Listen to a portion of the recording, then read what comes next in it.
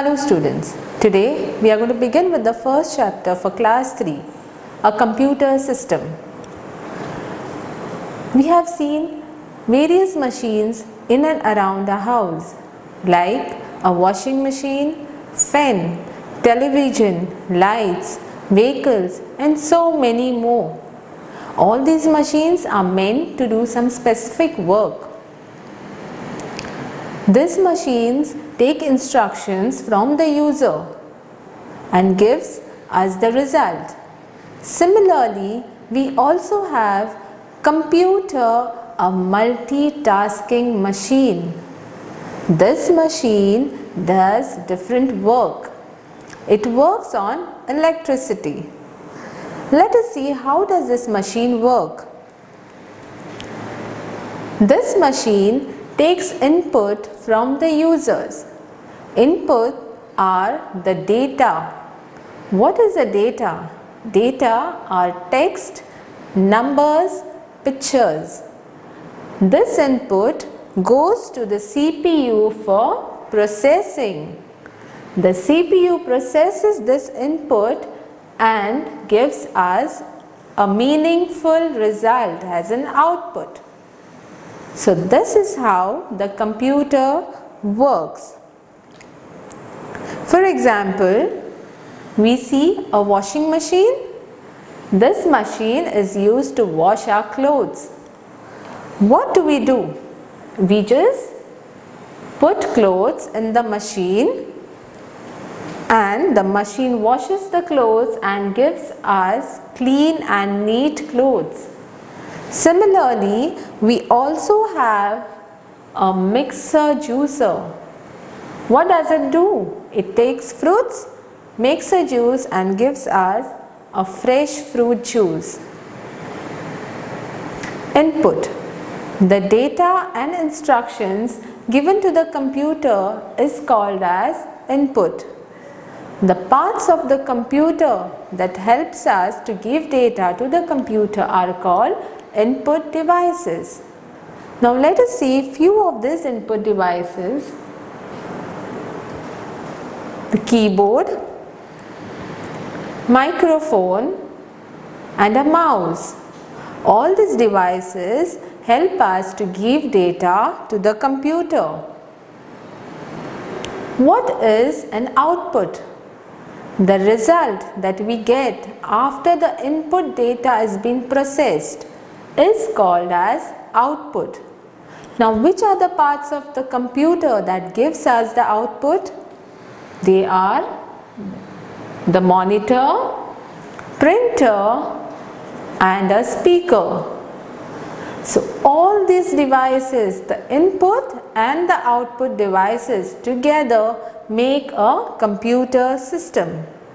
So a computer system is an electronic device that accepts data from the user, processes it and gives us a meaningful result. A computer system is divided into two parts,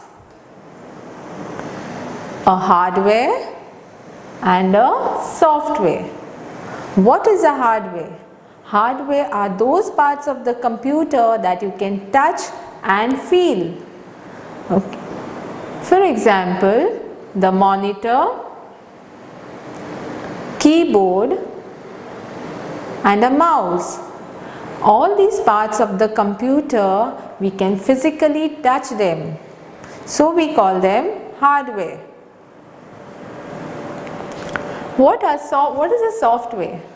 Software is a set of programs or instructions that help our computer to work. Software is further divided into system software and application software. System software helps us to control the system. For example, the operating system helps us to control the hardware and the software of the computer. So the different operating systems are Windows, Android and iOS. What are utility programs? Utility programs are the programs that helps us to manage the computer. For example, the antivirus. Now let us come to application software. Application software are meant to do some specific work. These are the game software. We can use the game software only to play games. And MS Word, that is the Microsoft Word. You can only type a document using Microsoft Word. So this is how a computer system is divided into two parts. CPU, a central processing unit. CPU is known as the brain of the computer. Just like a human brain takes all the decision for our body, the same way the CPU takes decision for the computer system. It also controls all the parts of the computer. The CPU is further divided into control unit, the memory unit and the arithmetic logical unit. The control unit controls all parts of the computer. The memory unit is used to store data from the computer, and the arithmetic unit does all types of calculations. Once all this is done, we get an output through the output units. Memory is a place where we store information. The computer memory is divided into two parts, the primary memory and the secondary memory. The primary memory is also known as the main memory or the internal memory, and the secondary memory is known as the external memory. The primary memory consists of RAM, which is known as random access memory. This memory stores data for a short period of time. That is, once the power is turned off or the computer shuts down, all the data in RAM is lost. We have a ROM, which is known as a read-only memory. This memory stores data permanently, but once the data is stored, you cannot change it. For example, how to turn on the computer or how to shut down the computer. The process for this is not changed, or we cannot change this. All this is stored under ROM.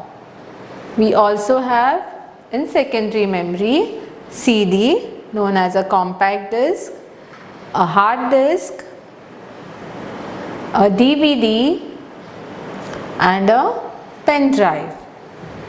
So a computer is a machine that is divided into hardware and software, and a computer memory is divided into primary memory and secondary memory.